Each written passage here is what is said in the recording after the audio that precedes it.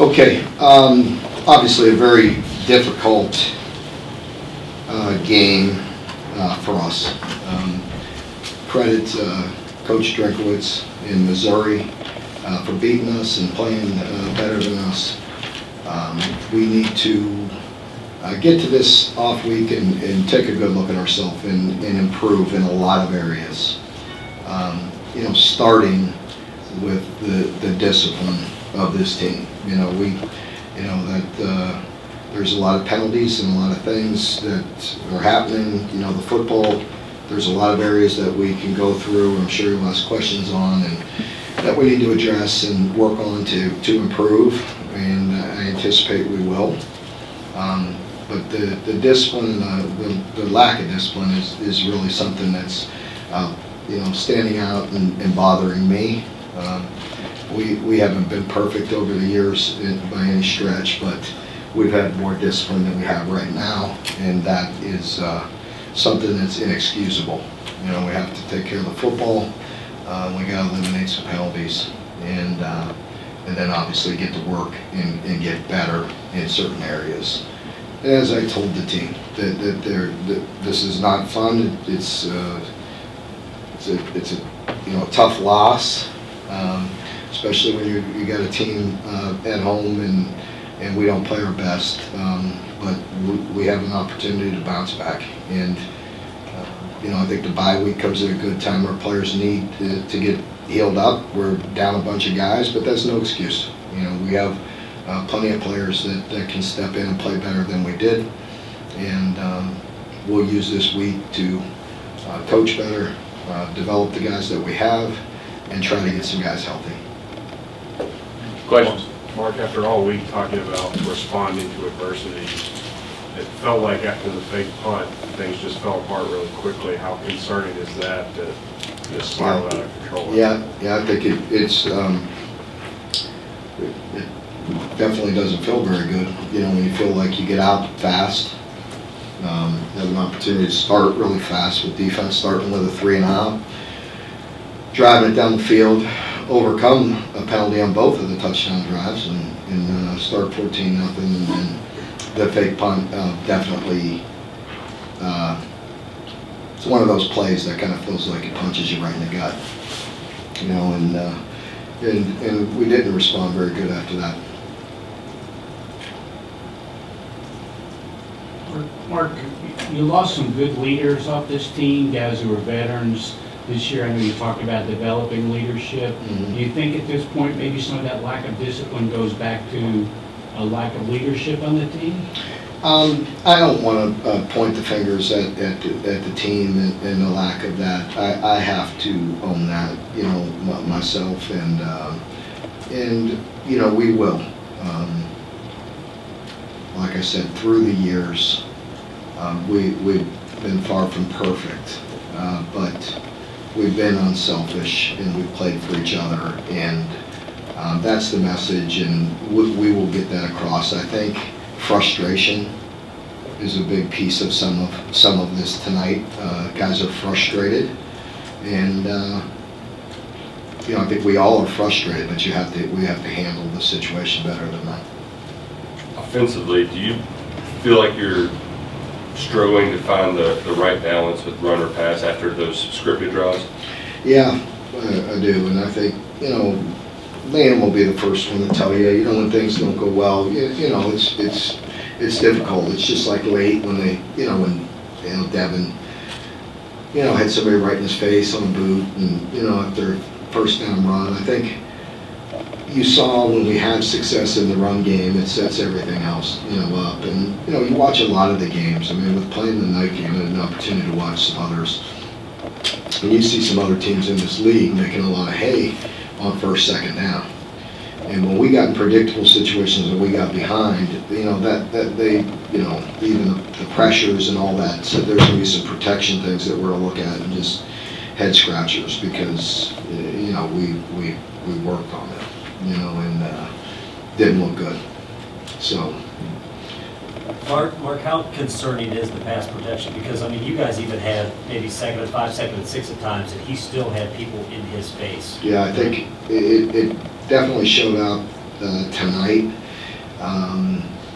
You know, that's, you know, things that we gotta look at and make sure, you know, we're keeping people off balance too, the right way, and, you know, credit them, you know, tonight, for sure, and there's gonna be plays, whether, and I'm not pointing fingers at Liam, you know, there's gonna be plays on offense, defense, and special teams, and us as coaches, and we look at things, and we're gonna be like, you know, what if, you know what I mean, and well, that's not good enough, and we gotta get some things corrected, and we gotta be better. Mark, with all these unsportsmanlike, you know, penalties you guys brought up, is there anything that can be taught to them, or just is it on the players to just not respond? Well, I did talk to the players about that. I'm like, listen, you know, it starts with me. I mean, I'm the head coach, and you know, we've got to get the discipline under control. And but those players got to help too. Yes, they got to hold each other accountable as well. It's their football team. Mark, is Jagger injured? Is that why? Yes. Is it a long-term thing? Or I hope not. I hope not. He wanted to try to play desperately, but he could not go. Defensively, there were some stuff, you know, as bad as things were there for that stretch in the second quarter, it was still just a 6-point game in the third quarter. How do you keep the defense from, you know, maybe pointing fingers when the game was still, you know, within reach there for a while? Well, you know, it's easy. I mean, just look a week ago, you know, and the defense didn't play very good, you know, so we're in this together. There was frustration across the board, but there won't be finger pointing about one side or the other. We know that script can flip at any moment. Or 2 more drops on what I think would have been third downs conversions today. You just don't have any numbers in that wide receiver room because so many guys transferred out. How do you hold guys accountable and push there and fix that issue that's been throughout? Yeah, we have to fix that issue. We do. You know, the guys that are here, you know, we got to try to get healthy. You know, with Tavion and Barryon not being 100%, that hurts with their conditioning. It hurts with the way they practice. You know, and not, you know, and they're battling and trying to get through the games. And then when we give some other guys opportunities, they have to step up. And you know, we've got to make plays. We have to help the quarterback more. And you know, right now we're not doing that on a consistent basis. Mark, obviously it was a tough night with the weather. It was the second straight game where it seemed like the punting sort of left you in tough spots. Do you open that position up? Or? Yeah, it's frustrated me as well. And so, you know, we have to look at all options, and you know, we'll see. Yeah.